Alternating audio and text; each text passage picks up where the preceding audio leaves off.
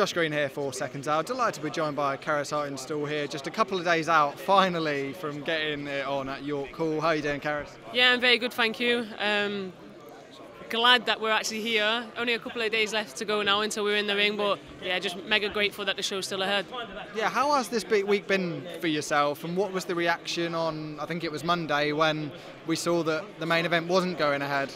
Yeah, so I'd finished up in the gym and then I was just scrolling through social media and I seen the poster about Buatsi and Azeez and I was like, no, this can't be happening again. Because obviously this time last year, the all-female card got cancelled at the O2 and I was on that. So I was like, it's like deja vu all over again. But my manager got onto John Wish and I spoke to Ben and that, and they said it was still ahead. But I just wanted some confirmation on social media or a poster or something to get put out there to say it was definitely going ahead. So I was a bit like torn apart at first. I was like, is it going ahead, is it not? But then once it was finalised, there's obviously full steam ahead again, we're ready to go. Did it change preparation at all over the last few days? You not having sort of the confirmation immediately when you needed it? No, not at all, because you just got to stay professional, stay on it anyway, make your weight, go ahead as if the fight's going ahead. I'd done all my training beforehand anyway, I'd finished training. It's just all about just feeling good now, having a little move around, walking out, stretching. So there was nothing drastic I needed to do training-wise or anything. It was just staying mentally prepared, I suppose.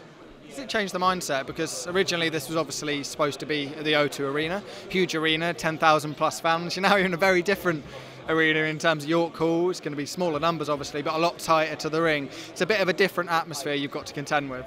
Yeah, different atmosphere, but a ring's a ring at the end of the day. I'm going to get in there and I'm going to box, so whether it's here, my backyard, her backyard, leisure centre, whatever, it's a fight and I've got to win that fight, so mindset's still the same, a win at all costs.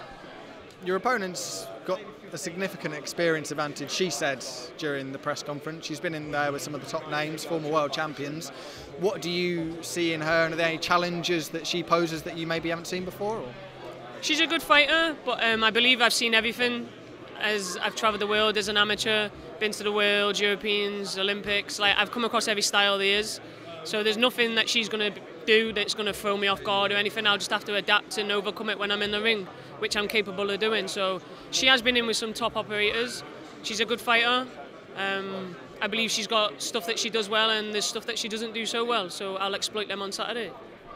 You talk about those top operators she's been in the ring with. If you do a good job on Saturday night, you're going to be sort of looked at and thrown into the mix with some of the people that she's not got the win, or maybe even has got the win against. That's going to put you in a great stead for the years to come, isn't it? They're all different weight categories than me. Like Michaela Mayer's way up there now, so I ain't moving up there. But yeah, you've got Alicia Barngana, but she's obviously a weight above as well. But me, regardless of who she's boxed and lost against, me getting the win over Vanessa just proves that I'm on the right track and heading in the right direction. For yourself, you've moved fairly quickly under boxer. It's been not been smooth all the way through, but how has it been for yourself? Have you moved how you wanted to move when you first signed that contract? I'm happy with the way I'm moving, yeah. 4 or 5 fights a year. Potentially I could have one or two more, but there's just a few hiccups in the way every now and then. But no, I'm happy with where I'm going. There's some big fights out there for me in this division, especially British level and European level, and then of course world level when I get there, but there's some cracking fights to be made in my division. There's some names you mentioned up during the press conference. Who have you really got in your sights for the next couple of fights? Anyone and everyone that's ahead of me in my weight division. Whoever's above me in the rankings, that's who obviously I need to be getting in the ring with. And at world level, you've obviously got SKYE NICOLSON as well. She's really fought her way to the top. Is that something that you can see sort of inevitable down the line? Well, it's going to happen, definitely. But world level, you've got Amanda Serrano, SKYE NICOLSON, she's obviously, I suppose, knocking on the door for a world title shot. But you've got Raven Chapman there that's also doing the same. I suppose you could say I'm maybe a step behind them in terms of the number of fights, but experience-wise and level-wise and stuff like that, I'm not a step behind them at all. In terms of that level, you must feel it's not actually that far away, that world title shot for yourself, or is that wrong?